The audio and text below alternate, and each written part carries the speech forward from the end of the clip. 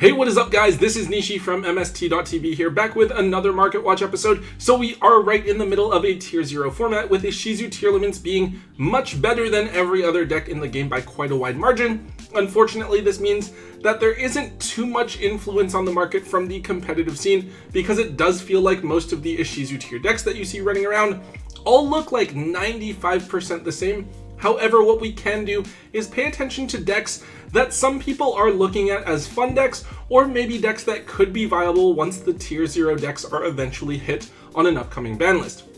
A lot of decks in the game right now are right on the edge of being good. They might take the occasional regional or YCS top, and they might do really well at your locals depending on how competitive your scene is, but they'll go under the radar until after this upcoming ban list. Those decks are still definitely things to pay attention to, and we're going to highlight some of the notable cards to watch in today's video. Let's get started.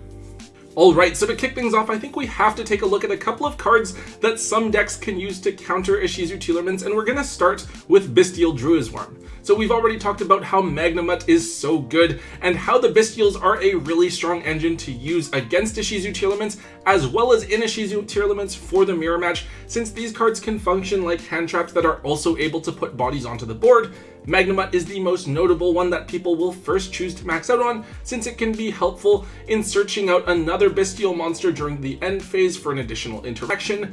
This one, however, Druisworm, is the next best one, because if it goes from the field to the graveyard, you can target an opponent's special summon monster and then send that target to the graveyard as well. We are actually starting to see people choosing to run larger bestial packages in the main board, even at YCS Dortmund this past weekend, with some players choosing to max out and run a full 9 bestials in the main deck, 3 Magnamut, 3 Druisworm, and 3 Serenir. So because of the popularity of Druisworm and how much play it is currently seeing, Druisworm is following the path of Magnamut and has started to move up in price. Druisworm is currently an $8 to $10 super rare, which is right around where Magnamut was on the release of Darkwing Blast. Druisworm was only a $2 to $3 card before, but this price spike definitely shows just how much competitive players are valuing the Bestials and depend on them to see success against the current meta.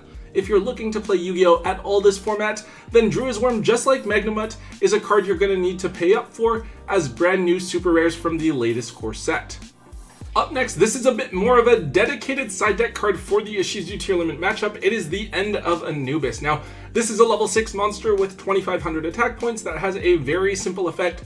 While it is on the field, cards that either target a card in the graveyard or activate in the graveyard are negated. Super simple, this card is a very obvious answer to the Ishizu Tearlament deck, which basically needs their graveyard live in order to function. It's not a perfect answer, since they can still use things like Heartbeat or Super Poly, or maybe go into some other extra deck monster in order to get rid of the End of Anubis, but it's still really annoying for them to have to deal with. I don't know if there's any one specific deck that is using this card, but the 2 ways to abuse it that come to mind for me are Sprite using Mannequin Cat, or Labyrinth using their field spell to bring this out, because this card is a fiend. Now, interestingly enough, despite having 4 different printings, this card last came out back in 2010, so all of its printings are a bit pricey and difficult to find. For the original secret rares from Ancient Sanctuary, those are going to cost you around $50 to $60 for a near mint copy, and then for either a rare from Turbo Pack 4 or the ultra rare from the Lost Millennium Special Edition, those are going to cost you anywhere from $25 to $30 each. There is also a Dark Revelation 2 version, but there's just not very many copies of those on the market, so the price is definitely a bit high, overinflated, but do keep in mind that this is such an old card that finding an actual near mint copy is going to be a bit of a struggle. Overall, I don't think that this is an amazing card. I think it's a good option if you want to try something because you're annoyed by Ishizu tier, but don't count on this card to win you all of your games, because there are still outs to it. But if you're like me and you have some older bulk lying around, this is probably a card that's worth digging up to offload, because it is worth quite a few bucks right now. Since we're talking about shutting down the graveyard, it does also make sense, I suppose, to take a quick look at Soul Drain. This is yet another side deck card that can be used against Ishizu Tearlaments with a very similar effect to the End of Anubis. By paying 1000 life points, you get a floodgate that prevents both players from activating the effects of monsters in their graveyards or that are banished. So the idea here is basically the same thing as the End of Anubis, except that it's a trap card. So it isn't a body, but rather it's vulnerable to things like Cosmic Cyclone and Harpy's Feather Duster. Still potentially really good, however, at what it's trying to do, which is prevent your opponent from using any graveyard effects in order to advance the game, which is basically all that Tear Limits tries to do. So Soul Drain was actually limited for quite a while, and during that time it didn't see any reprints, so I think that this card kind of fell under the radar for a lot of people, and despite having 3 printings, all of them are fairly expensive. The 2 holo versions are actually quite difficult to find. We have the Lost Art Ultra Rare and then the Super Rare from a relatively early Astral Pack. Either of those is going to cost you about $15 each, and then for the lowest rarity print we have the original rare from back in Return of the Duelist a long time ago. Those are going to be about $10. It is a cool floodgate, and if you're also scared of Dark World, this card is a good side deck option against them as well, so it might just be worth taking note of. However, given how long this card has gone without an easily accessible reprint for a lot of the player base, I'd expect this card to be reprinted early in 2023. So if you guys have some extra copies that you don't need to use right now, you might want to offload them while they are a solid side deck option against a tier 0 strategy. Alright, so we're on to some of the more fun cards. Let's first take a look at Thunder Dragon Dark and Thunder Dragon Roar. So it has obviously been quite a while since Thunder Dragons have actually done anything. Obviously Colossus was the heart and soul of the deck, and with Colossus banned it feels kind of hard to put your finger on exactly what it is that Thunder Dragons want to do.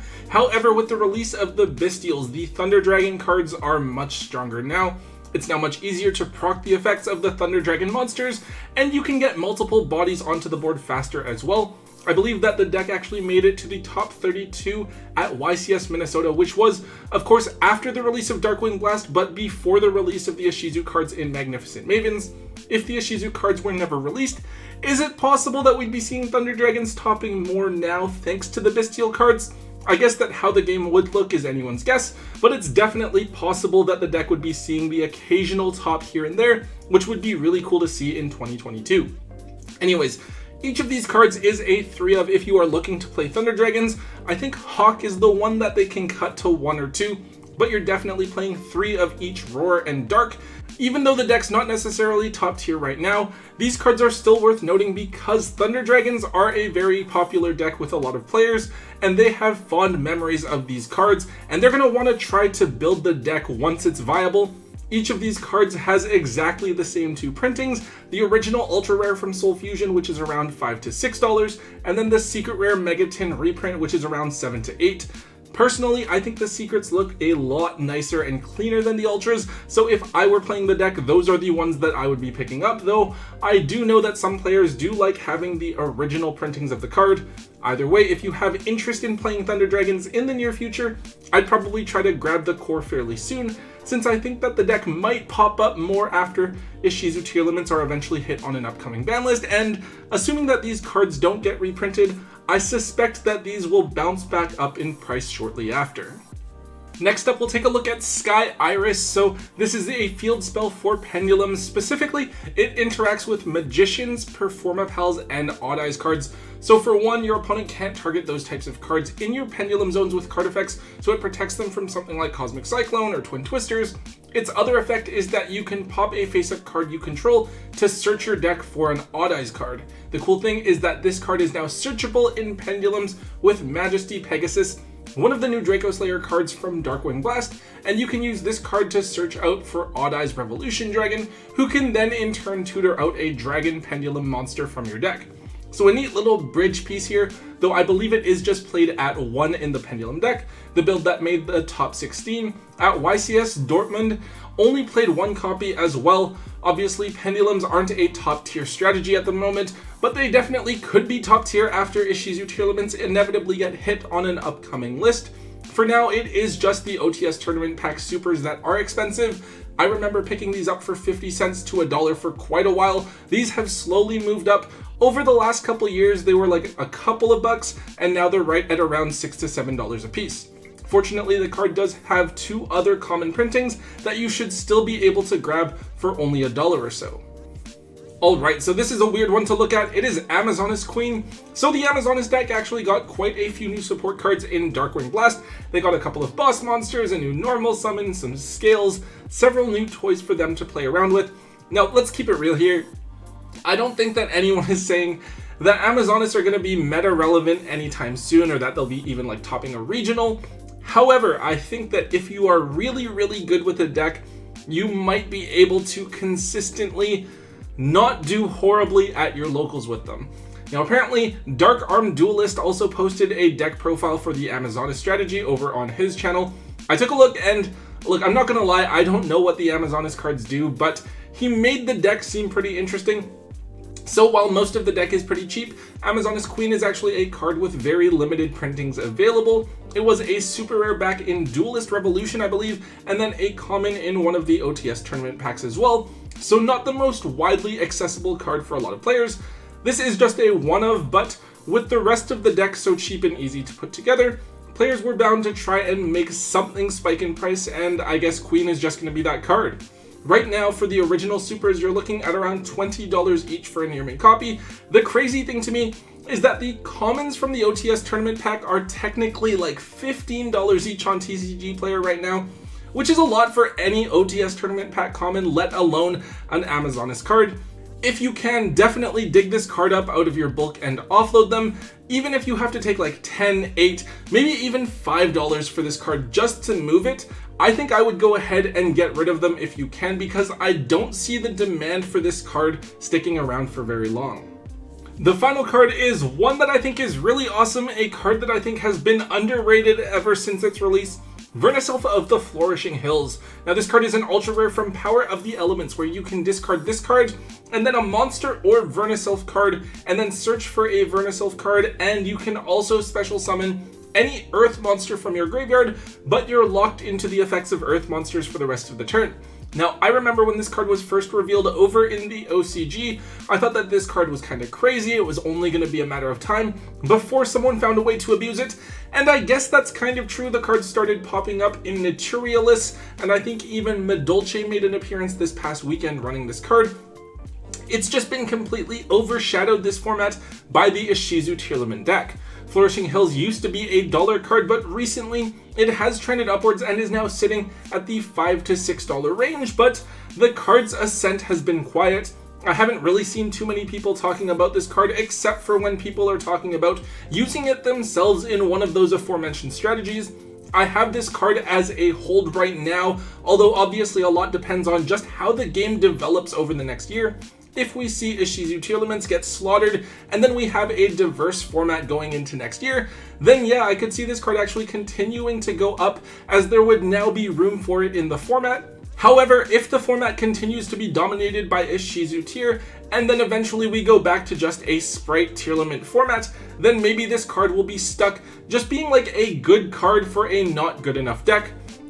Either way, definitely make note of this card, and if you can pick it up still for $2 to $3 each, I think that's a safe price to buy it at, just in case the card does become a key card for a top tier strategy.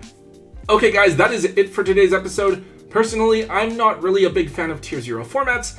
They kind of feel stale, and I'm really hoping to see some changes soon. That being said, there's definitely going to be a lot of interesting things happening going into next year, a lot of different decks that have a lot of potential. I can't imagine that they'll let Ishizu Tear be this good for this long, so theoretically, we'll see the deck addressed in the not too distant future, and you guys will definitely want to be prepared for when that hits. Anyways guys, if you did enjoy today's Market Watch episode, please make sure that you let me know by slamming that thumbs up button for me. Also, make sure you leave a comment in the comment section down below. Let me know what you guys think about the cards that we talked about today, and what other cards are currently trending on the market.